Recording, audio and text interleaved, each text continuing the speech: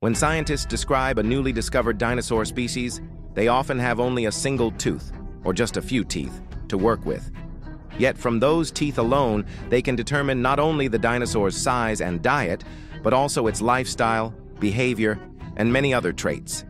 All of this comes from the shape and size of the teeth, the way they were attached to the jaw, and the tiny marks or serrations left on their surfaces.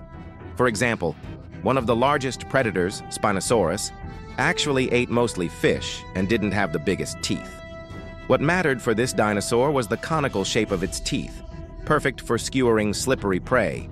The dinosaur with the largest teeth ever found is the Tyrannosaurus rex. This is due not only to the T-Rex's massive size, but also to the size of the animals it hunted. Its teeth could reach up to 30 centimeters in length, curved inward and lined with serrated edges.